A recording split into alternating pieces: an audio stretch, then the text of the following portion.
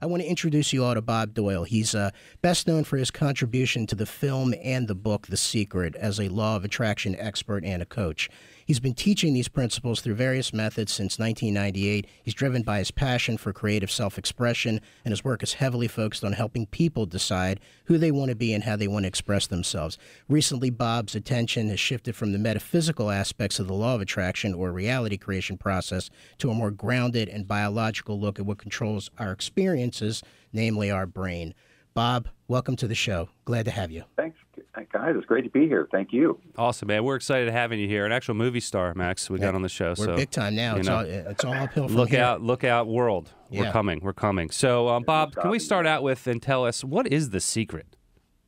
Well, so The Secret, it obviously is the film and the book, and it was sort of designed to sort of introduce the world to this concept of the law of attraction to those who had not ever heard of it before. It's a principle that's been discussed for ages, hundreds and probably thousands of years, but brought into the mainstream for sure by the vision of Rhonda Byrne, who created this film to introduce people to the fact that we have a lot more control over basically our experience of reality than we are taking.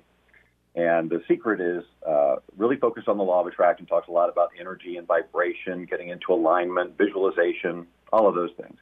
And the law of attraction was something that I had found for myself a few years before The Secret, had tremendous breakthroughs in my life. It really changed everything. And so I got passionate about teaching it. And that's how, so I put together a little program that all led me into being involved with The Secret in general. Bob, it sounds a little bit like some magic or mysticism. Do you have to believe in it for it to work?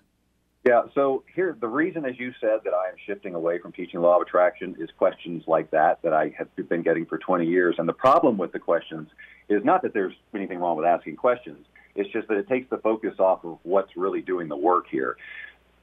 What I have found of 20 years of teaching this is that people are trying to use the law of attraction to, affect the outside world. Like, I want that person to feel this. I want this person to give me this. I want all of this external stuff, and they're not focusing on what's really important, which is themselves. Who do they want to be? Because when you look at your life and everything in it, it's a result. Everything you have, don't have, whatever, is a result of all the actions you've taken and who you have been being, what the meaning you've made out of life, and then how that's driven you into action or taken you out of it. So if you want different results in your life, you need to change who you're being. And when you change who you're being, your actions, your emotions, all these things that affect the law of attraction just happen automatically, so that people don't have to freaking obsess about the ins and outs of the law of attraction techniques, because that is what I have seen. People wasting decades of their life trying to figure it out, trying to figure out the magic part.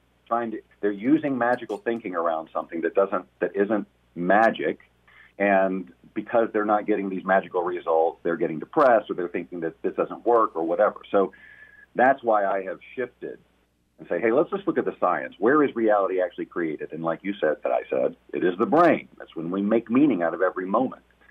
So that's where I'm putting focus on. Let's analyze the gap between who you're being now and the results you're getting, and who you would have to be to get the results that you really want. And when you do that, then the law of attraction sort of works automatically, and there's no magic to it at all. So when you talk about the law of attraction, for those that don't know, what's the law of attraction? That's can you connect that for us? Sure. The way that I define it, and have been defining it for the entire time, is that because you'll hear a lot of things like attracts like, and very simplified things like that, and from the true what the law of attraction is, it's basically that we are attracting into our experience of life those things that we are in vibrational resonance with. So if we are operating at a particular frequency or whatever, then we're going to tend to attract those situations, those people that are in a similar frequency. But see, the problem with that is, although there is science behind all of that, there is science behind all of it, it just is too freaking intangible for people. And it's not necessary to understand or believe it, like you said, because, look, people have succeeded and made incredible lives for themselves since the beginning of time without any understanding of what the law of attraction is. There's no requirement that you understand this. And people spend years and years trying to master the law of attraction when they should be mastering themselves. That's interesting because you spend your early years growing up and wondering, what do you want to be when you grow up? What do you want to make out of your life? And, if you're not sure and you want to understand what you want out of life, how can you use these principles? Well, I don't know that I would use these principles to determine that necessarily. I mean, you look out in the world and you find your inspiration. Who is out there doing something that stirs something within you? What is it in life that inspires you? What do you feel called to do? What lights you up? What do you like doing? This is another thing. People get very, very freaking obsessed with, what is my purpose? Why am I here? You get to decide. That's the thing. And if you're spending all of your life waiting for some sign or somebody to tell you this is why you are here, then you're going to be searching for a really long time, because you get to decide that. Your brain is ready to be programmed and wired however you'd like. It will take time, it will take action, it will take consistency, but you can be who you want and get the results that you want. It sounds, the way you put it, it seems so simple. Do you often still get doubters? Not since I've been talking about brain rewiring. See, so the principle about, so I talk about neuroplasticity, which is our ability to change our brain. We've been learning and changing the structure of our brain since the day we were born. We've been taking in all this information. It's creating these neural pathways, which create our belief system, the lens through which we see the world, and everybody's is different. That's why everybody sees the truth a little bit differently. And where was I going with that? Except that, these principles are not what you use to define your passion. You tap in and you feel and you own it, and then you decide, this is where I'm going to go. And when you do that and fully integrate that way of being and go through the discomfort of changing how you've been acting and the meaning you make out of things. I mean, this is what I do, obviously. I help people do this. It's very difficult to do it by yourself because of your wiring. Once you reach the limits of your wiring and you want to grow past that and you hit that discomfort, depending on your background and your wiring and the meaning you're making, you'll stop. That's why the personal development industry truly has like a 93% failure rate. And it's not because the information isn't good. It's because the people doing the transformation, taking on the transformation, do not stay consistent enough with the information to change the wiring in their brain in a permanent way so that they can be a different way and get different results. Yeah, and that makes sense. We're going to take a short break. When we come back with Bob, we want to get into the details of this program, and Bob's going to tell us how we can make this work for us. And we'll be right back after this short break. Stay with us.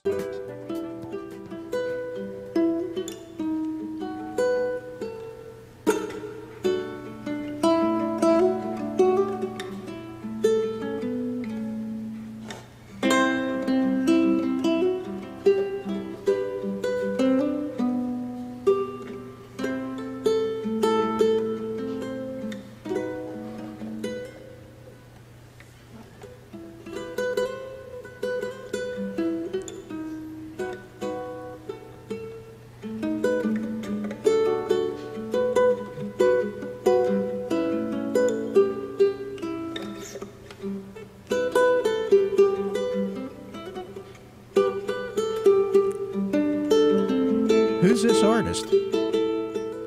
Max, you don't know? Is this I don't know who this Bob, is. I know Bob, the do you song. recognize this? This fine ukulele playing?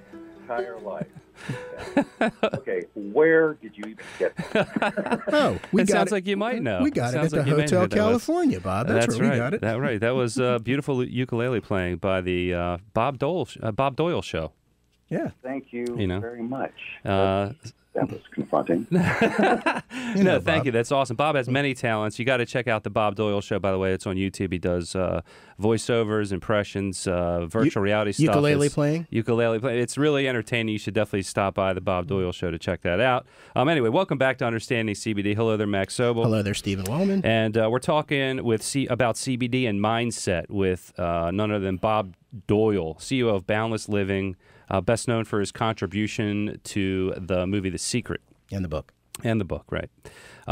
So we were talking earlier about, the purpose of the law of attraction and all about, and Bob's been coaching this stuff for a long time, right. Expert. How do we get started? What's the start of this process? People know they need help. Yeah. So here, the approach that I'm taking now is to help everybody understand their starting point. So I have been, like you said, coaching this stuff for 20 years, and I've sort of realized that there are types certain personality types when it comes to personal transformation, the way that a person takes on transformation. And these types, while there's nothing inherently wrong with these types, there are aspects or traits of the type which tend to stop people at some point. So when we can identify what your personality type is when it comes to transformation, then you become aware of how your wiring works so that you can then catch yourself and choose other things, because that's the core of the work that we do, is help you become aware of when you are in autopilot in such a way that it is stopping you from moving forward the way that you want to, so that you can learn to become aware in the moment, conscious, present, timeless, judgeless, and say, hey, I'm in my autopilot mode. I'd like to do this instead. And there's a whole process we go through to prepare you for that. But the first step is understanding where you start. So I know I shared with you the transformation personality type quiz that we have online. It's about a minute. And it tells you what your personality or your transformation personality type is. And then from there, you get feedback on, how it might be stopping you. And generally people nod their heads and go, yeah, that's me.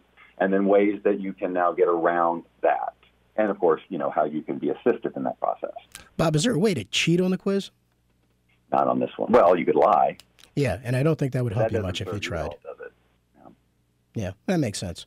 Yeah, no cheating on this quiz, right? You wouldn't want to. So the outcomes of this personality types, how many personality types are there? I mean, I know some people that have many personalities, more than you could probably count, but when you group them together...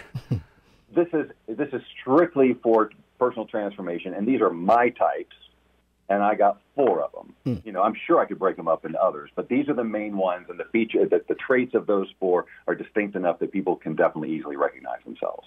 Okay, gotcha. So there's 4 types. Now, Max and I did the quiz. I think we told you this. We did the quiz. Which one do you want to talk about first? Do you want to talk about me or Max? Oh, I want to talk about you first. All right. So... thanks for choosing me. And I took the quiz, and the results for me and my personality type is a seeker. Very common. What does that mean? I'm common? So the seeker means that's right. You're common. Sorry. What it means is a seeker generally is going from program to program, approach to approach, coach to coach, teacher to teacher, trying to find the one that actually works for them. And they get very excited about the one they're in. Oh, my God, it's got this and this and this. And I heard about these testimonials, and they said this, and there's this tool. And you get in there, and it's a week, and it feels good at first. And then you start getting up against your wiring because you're growing, and you start getting uncomfortable. And then, oh, look, there's another program that promises easier results. I'm going to go over here now and try that out for a while. And the same thing happens. You get to the point where you reach the discomfort, and now you want something else that's a little bit easier. So while there's nothing... what it says about the seeker, the good thing is you're really committed to your personal growth. You really want to be the best you can be. However, because because rewiring takes time and consistency and persistence over and over and over again, you can't just keep bailing and trying another thing because you literally erase your result. Any of the neural pathways that were formed, you stop giving them energy, they stop growing. So it's important that you kind of stick with something so that you can get the wiring in place so that it becomes effortless to be who you want to be. It seems like a psychic, you know so much about me. I must feel violated. He's here. not wrong. He's not. I mean, just knowing you personally, I can see some of those aspects just in our day-to-day. Yeah, and and I am aware of it. Yeah. And it is a challenge in my knowing myself to make sure that I'm identifying these situations when they come up and making sure I don't get sidetracked and get distracted. Yeah. So the thing about the seeker personality is a seeker, I think I bet you would feel better if you just found the thing and got the transformation, right? So who would you have to be to just say, I'm a person who sticks with this till the end because I know that this works and I'm going to keep, who would you need to be? What are the results you want? These are the things I have people look at because you have to get really emotionally invested in this transformation. Like when we learned to walk, we failed a lot of times. But we didn't quit and say the universe doesn't want this from me, apparently. We just kept going because it was non-negotiable. We're going to learn to walk. We're going to learn to talk. We're going to learn to eat. We're going to learn whatever. And so we go through the discomfort. But when it comes to personal transformation, it's like for some reason it falls into some different category. And now it better work in 3 days, 7 days, 21 days, whatever the program promised. Otherwise, it doesn't, it's no good. No, it's the same thing. Learning to be another person is just like learning a new language. Consistency, practice, etc. And then it happens. Similar to the way the cannabis plant is, by the way. You have to take it consistently, and you can't expect quick results. But I like that. I like that analogy, and I like how we brought that together. So what about me, Bob? I am a wizard, apparently. I know a lot of wizards, too, especially in the law of attraction conversation. Okay. The wizards tend to ease into the magical thinking aspect of this thing. And magical thinking, as described by psychiatrists, psychiatry in general, basically means that you believe that something will happen without your input, without your physical input. Like you're going to put something out there and happens. Now, look, here's the thing. Yes, that can happen on an energetic level. But if you focus on that and waiting for the magic, then there's a little bit of responsibility that you're taking. So the problem with a lot of wizards is they don't take enough action. They're waiting for the universe to just do everything for them. And it's not like every wizard does nothing, but it is that sort of, there's the trust and faith in the universe, which is fine, but you really need to have trust and faith in yourself, in your own ability to stay consistent, because we are the universe. We're part of it, right? So it's not like us and then the universe, and we're just waiting for the universe to do our bidding, which is the way that a lot of people frame this, and that contributes to the magical thinking. So what we want to understand is that, yeah, there's all kinds of wonderful magic going on behind the scenes with energy and vibration, et cetera.